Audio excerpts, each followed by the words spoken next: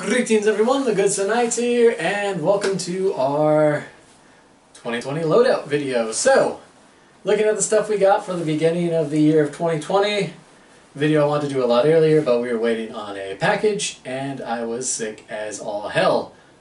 Twice. And that's before this whole Chinese coronavirus outbreak that's going on out there, so... Great start. Great start all around. So, that being said, let's get started. So, review, see, overall loadout, well, we still got our Cry G3s we've had for several years now. They're comfy, they're spacious, they're Ranger Green, and that's about everything. So, first off, immediate future purchase, our plan is to start moving over more towards M81 Woodland, aka God's Plaid. So that's on the docket of things we're going to be doing here in the near future. So, hopefully we won't be one green snot bubble forever. I do like green, don't get me wrong, but right now we are a massive, or basically snot. That's what we look like. Tell me I'm wrong.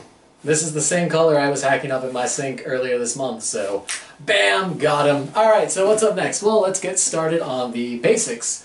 Well, we start with the belt line. Well, your second line, I guess, but belt line is... a lot of essential gear goes on the belt line for all intents and purposes. So we got our Ronin Tactics, was it Task Force? Inner belt right here. This is all Velcro, it's nice, it's comfy, it's soft. I enjoy it very, very much. And from a combination of being sick and a bunch of exercise immediately after, we've lost some weight, so let's see how this belt fits. Of course, we're looking at the Ronin Tactics. We got the small one here, some S-Tac Kaiwis, dump pouch that my buddy Mythic knows the name of and I can never remember it. It looks generic but it's actually really good. Our Coyote Tactical Solutions burrito, in case you're feeling a little peckish on the way. And of course you got just a Fireland mid-ride with your generic concealment holster, but in the organ defense, little thumb modification to make everything just a wee bit more accessible. So, I need to make the belt a bit tighter. Things to do in the future. Oh, that's all over the place. Hold on. Ah, yes, the negotiator.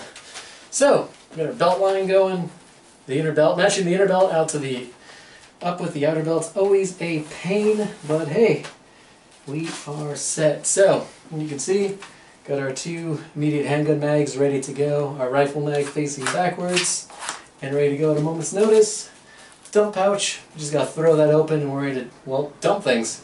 IFAK ready in the back, small in the back, full of medical supplies so we don't die, and a handgun in case our main goes down or runs dry or something catastrophic happens. We can draw that real quick. So, yay, simple belt line. Simple yet effective. I've seen a lot of people have very similar setups, at least on the mags and handgun, and well, I guess the IFAK too, same burrito.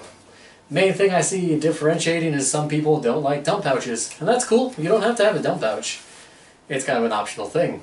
I like mine though, because at the end of the day I gotta pick up magazines and extra stuff. People lose things all the time, you dump them in there, take them up to the field marshal and be like, yo, someone's really gonna want this $35 mag back, so be a nice person. Be excellent to each other, ultimately. So, what is next on the docket? Well, let's move over to plate carrier. So, plate carrier wise, we still have the Cry SPC, but we've been slowly making some improvements. Now, this is one of the big ones, for me anyway, because we've actually added in a radio pouch. It's got the slot so you can fit in the parts here. One day this will be easy. Slide those up in there, make sure it's not too tight. By taking a nice deep breath, everything should feel comfy. Yes, alright, cool. So what do we got going on? Well, we got our PTT, because we actually can carry a radio now. So that's set up right here next to this tab. We got a radio in here, simple bail thing. I got cables all over the place, but with the flick of a thumb, we can get our comms on. So that's pretty neat. We can actually just dump that out of the way so I can get my thumb in there easy. Yeah, there you go. Easy access, that's all locked down. We added, and this is nostalgic as all hell for me, we've got an Interceptor dick guard, codpiece, a body armor, modular tactical vest, groin protector, outer shell.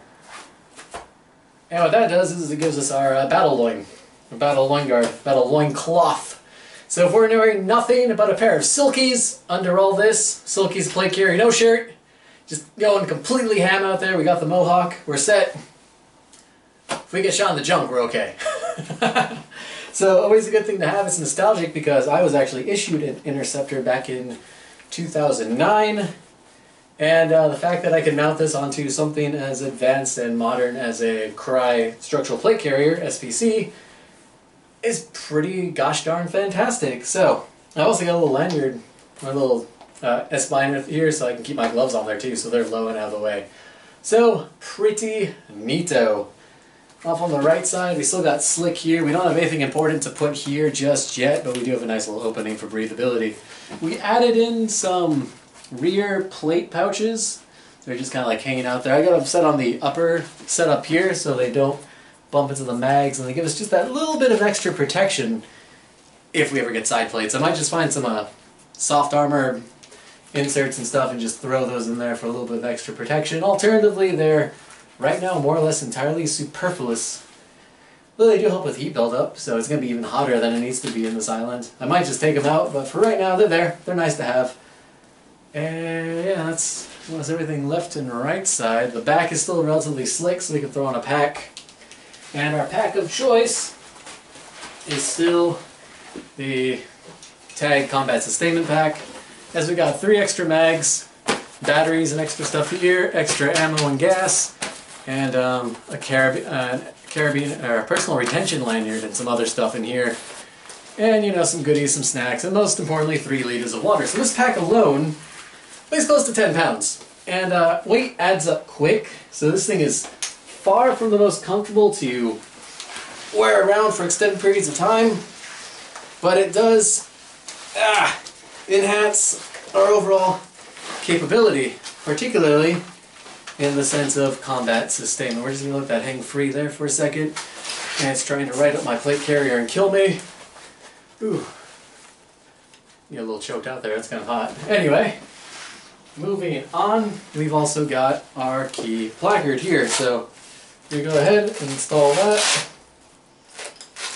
slowly but surely. That goes in there, and bam. We got gear, we got a heavy pack of hydration so that we don't perish in the wasteland.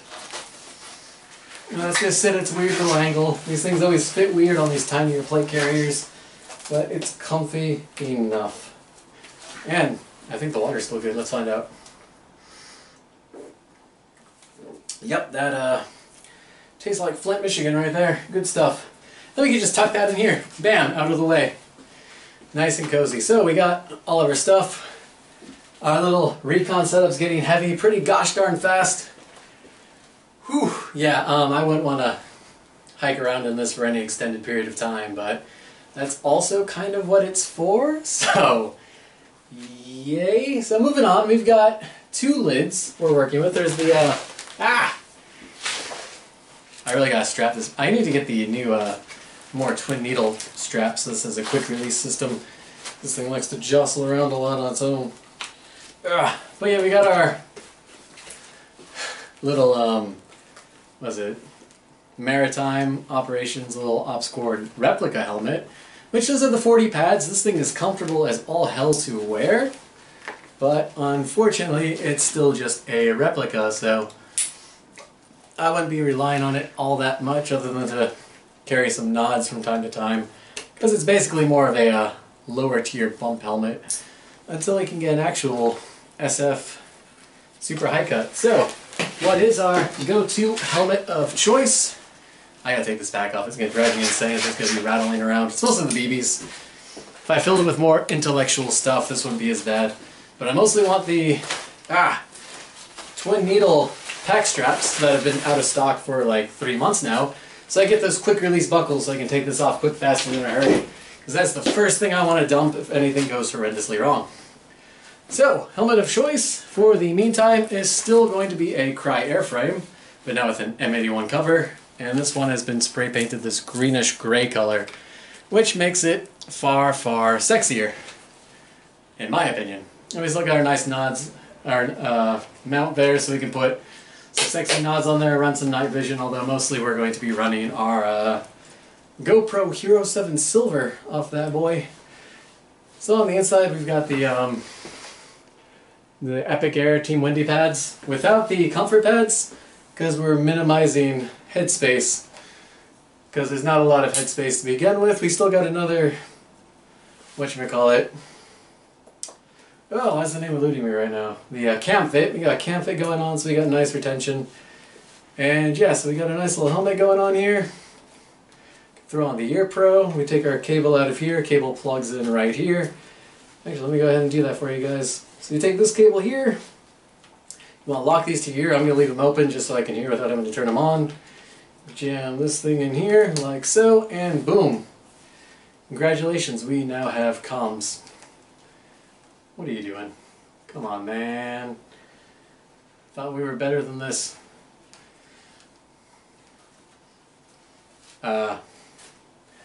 Difficulty between piece and upper. So we still pull our mags.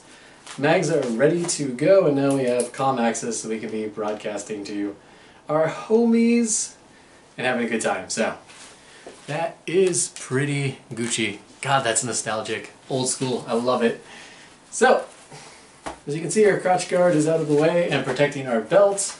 It is occasionally whacking us in the nuts, but it's not that heavy to begin with, and it will keep us safe from the ground. So, cool stuff. Now, as far as protection goes, we still have our ESS clear goggles. We have a few options here. So these ones generally going to like hang out here on top of your head. Throw that over there. Throw that one over there. And bam, our eyes are now safe. We look like a huge nerd, but a nerd with eyesight, so that's cool. We also got the dark tinted one if we want to change it up, if it's like super bright for whatever reason. And of course we've got our GIMP mask, our safety mask here. Where's that? Velcro. Bam and bam. And congratulations, we now have a very weird setup, but our face is protected. Oh my god. I'm about to self-adjust the way the helmet sits. This one sits way too low. But we've got our stuff going on. We can hear, we can see, we got our camera going. I've got a ball of cotton in my mouth, just perpetually there. Oh, it tastes terrible. Alright, so, come on, stop being a massive... Okay, now it's under my nose. So it feels like a little German imported mustache. Yeah, that's what it is. It doesn't look like anything else. But yeah, so we're comfy there for the most part. Oh my god, we're not comfy. I'm dying. This is it. So, with that added protection and our ear guards there, we've got our go-to pew-pew stick, our Mark 18, Toki Marui, and we've got an L-can, so neat little setup going on for a nice little recon L-can. That thing is a pain to get shouldered. And yeah, we got our throw switch, 4X, 1X. And we can all just have a good time, so. Wow, that's uncomfortable. Plan number 1. L-can is cool and all, but I think I'd prefer an EOTech. Preferable the green one, so. That's what we're looking at, although we could just rudimentary pew-pew side it. Point shooting and whatnot. And of course, we still got our left-sided shooting going on, in case we need to do any of that. Yeah, the sling is just everywhere, my god. Alright, so ultimately the mask, I hate it. But it's there and it works, so throw that off. So one of the other big improvements we got going on, that we can get going with everything. Literally getting out. See what I mean? Whatchamacallit? Charlie Chaplin mustache going on there. Yeah, that's it. So yeah, that's kind of cool. We got all that stuff going on. But what's more important, very, very much so more important, I'm going to pop that off real quick. We go ahead, we're going to remove our Gucci headgear. But this is the important part, and I cannot stress that enough, is we have an M50 gas mask. We are shy one filter. But we have an M50 gas mask, which means this thing is going to be impervious to BBs, so there's no reason not to run it for an airsoft game other than the fact that it's going to fog up like it's cool. Oh, that's not good. Alright, now we're going to die, everyone. I dropped one of my filters. Oh, it's letting air in. Oh, unfiltered air. Ah, no. Not like this. That's one way to die. Okay, there we go. So now we're actually breathing through the filter. And we got our cool little gas mask on. We need another filter, guys. I know there's more filters out there. I need to find one. Because breathing through only one filter is far more a pain. Well, that's a nostalgic smell. So I was actually one of the first units back in 2009 on Camp Hansen to get issued one of these. So, yeah. Nostalgia meets nostalgia. So, that's interesting. This thing's easy enough to breathe in. I can talk into it. It's way nicer than the old Millennium gas mask, but still a pain. And I'll probably wear this to go running around town because hazing yourself is good for morale. Now, this thing's way sexier than the other stuff. Let me grab our little helmet here. I've been wanting to test this out. So my voice already sounds way cooler. Except for those long Darth Vader pauses where we throw this helmet on and oh yeah, boom, ka-cha. We're going to have to loosen the chin strap by a considerable margin. Oh, Lord, he coming. Oh, Lord, he coming. Ah! Okay, so you know the helmet's not getting clipped right now, but as you can see, we do have full successful integration going on, and also we're immune to CS gas now, so that's pretty cool. And I guess we're ready for a trip to Wuhan, or, you know, basically anywhere, because the coronavirus cannot be stopped. I need a lot more filters if this is going to be okay, so there's that. That's cool. I need another filter. Alright, I think I've emphasized it enough, so we can take our helmet off. Now we're going to take this off. Oh, real air. Okay, so... Ooh, that thing's a lot lighter than I remember. It's probably because it's only got one filter. So, that is the party kit. I'll probably end up also getting a I5 dye gas mask, or a paintball mask, because it's basically integrating the goggles into the faceplate, which will make my life way easier and also better protect my comms. So, it's an idea. It's not a bad one either. We got a decent setup. Without the bag on, this is pretty doable. I'll probably take the bag with me as a quick run over here, drop that off, and we got a decent setup going. So, what else do we have? So there's a few other things. We'll obviously still got a Glock 19. It's kind of a standard thing. Additionally, off of my boy Juice Box, we're going to be picking up his super short CQB M4. Here, this is a garbage replica vertical grip, which is why it's wobbly as all hell, and at some point I will get another good one that does not suck.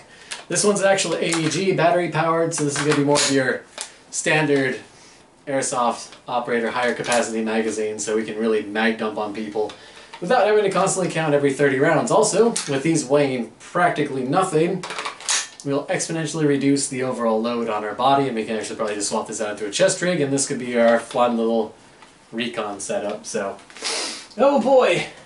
And last, but most certainly not least, we have our big boy, the Classic Army Stoner LMG, our 10-pound machine gun with iron sights. Because everyone likes iron sights. It's non-negotiable. You gotta like iron sights, or you're cut from the team, kid. But yeah, it's comfy enough. The stock is more or less fixed because it's trash. The rear sight is fixed because the pop-up sight, not my cup of tea. And yeah, you can do cool stuff. The feeding hose has been removed because it crinks real easily, and I want to keep it in good shape when we're going to do pew-pew stuff. And ultimately everything in there looks pretty much okay. So as you can see, we got a fun little LMG for when we want to kind of slow down, take a step back, provide support fire. There are DMRs and snipper riffles we could use, but I mean, why not just run the LMG? We're shooting the same close quarters, but now I could put horrifying amounts of, 1,000 rounds of fire on someone because they're wearing a different color armband than me. And that's how life works. So, that's pretty much everything I have for you guys and everything we're going to be doing later this year. So, pending upgrades, second filter for the gas mask, side plates, some type of EOTech, because EOTech is a fantastic company who doesn't pay me to say that in any way, shape, or form, although if they wanted to, I would not be opposed. And yeah, again, second gas mask filter, so the big ones, and some type of I5 paintball mask. Running the gas mask would be fantastic, but I guarantee you it's going to be all kinds of foggy, and a paintball mask will have better breathability and visibility, so that is everything I got. So hopefully we'll get a game in here in the near future. I was supposed to play with the Weepy Lamb, but plans got cancelled as they usually do, due to being a father, and that's just kind of a fatherly life. So cheers everyone, stay chivalrous, and with any luck in the near future, preferably early February, I will see you on the field. So stay classy, and never forget what you're fighting for, team. Cheers. Oh, man. I guess if you're a dog person too. I'm more of a dog person, but there are things I support. Cheers!